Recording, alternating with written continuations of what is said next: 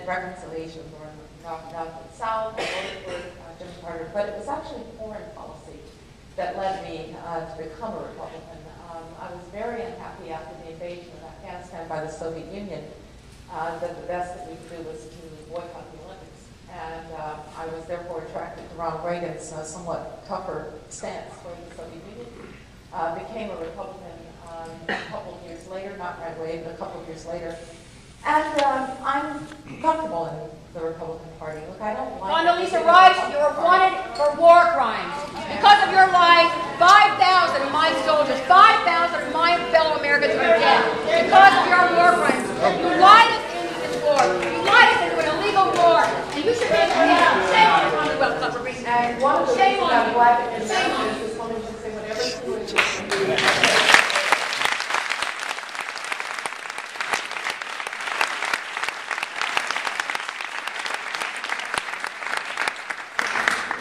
And so, I believe very strongly that the Republican Party, while it by no means, and certainly has a lot to, from my point of view, atone for the Southern strategy in 1964, when the Civil Rights Act passed, the Republican Party tried to capitalize on that by going to Southerners who were unhappy about desegregation. The Republican Party has a lot to atone for on that. But frankly, I think that the emphasis on the individual rather than the group. I'm not very fond of identity politics.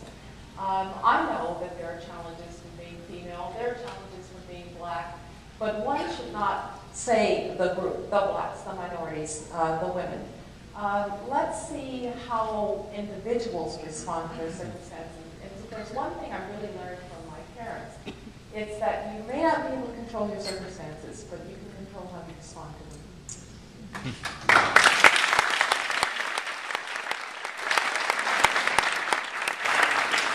You're listening to the Commonwealth Club of California radio program, and our guest is Dr. Condoleezza Rice, former U.S. Secretary of State.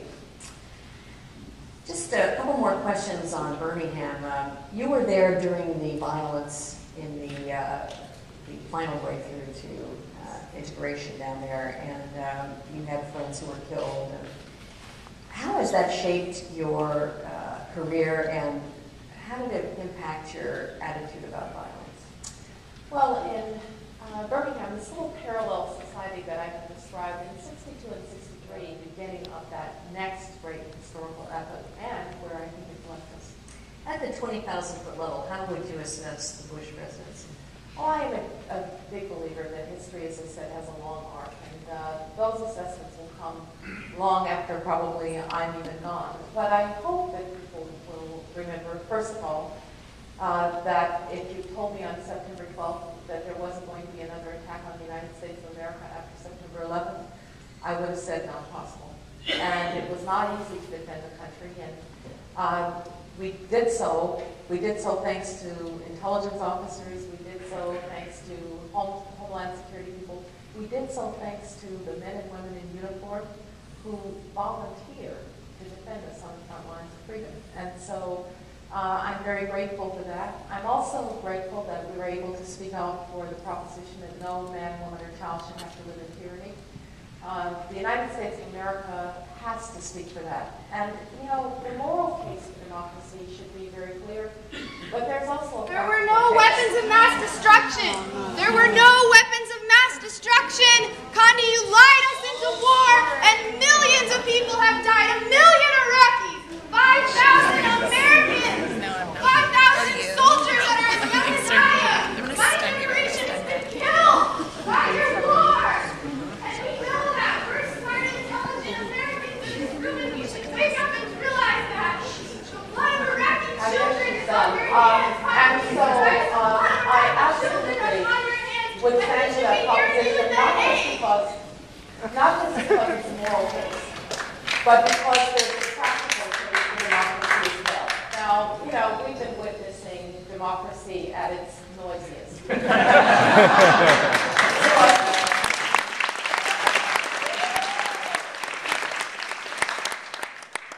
let's remember something. Democracy at its noisiest is preferable to the silence of authoritarianism.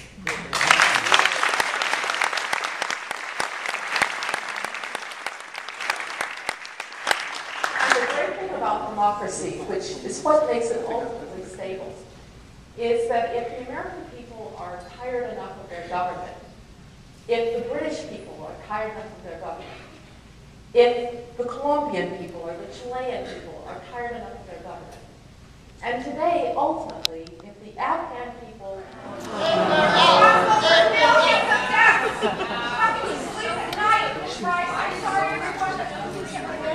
again, I sleep just fine in our democracy, and I hope that the people of Baghdad will do the same.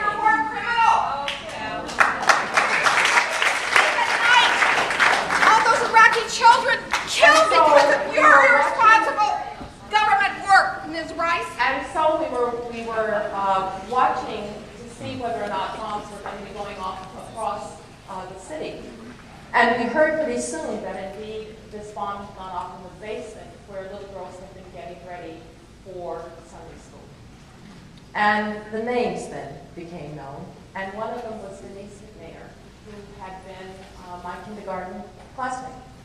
And there's a picture in the book of this little girl being given a certificate of graduation from kindergarten by her father. So that's how close we were to those little girls.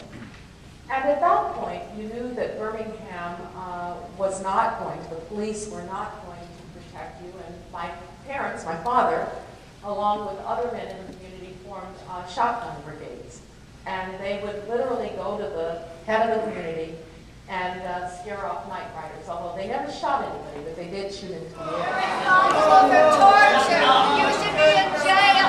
You should be in jail. For war crimes. Killing and torture. So many people.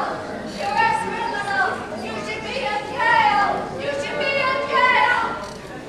Now that she's finished,